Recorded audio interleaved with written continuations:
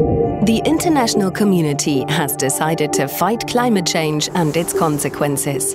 In order to limit or reduce greenhouse gas emissions in developing countries and to help adapt vulnerable societies to the unavoidable impacts of climate change, 197 countries, party to the UN Framework Convention on Climate Change, established the Green Climate Fund, GCF.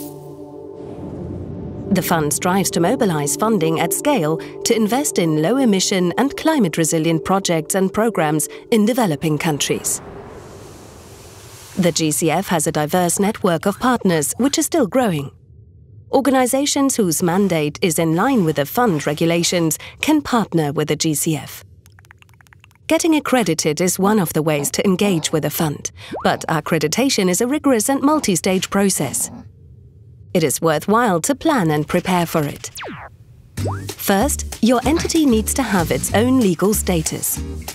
Second, your entity needs to have in place strong fiduciary standards, environmental guidelines, social guidelines, and gender policies and procedures at the institutional level.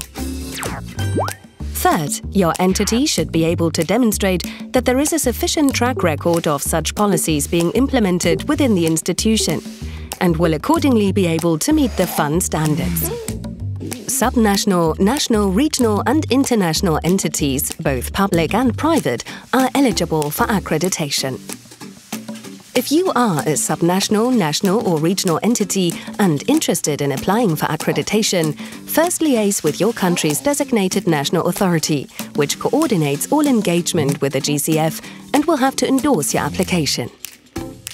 Applications will be received through the GCF's online accreditation system.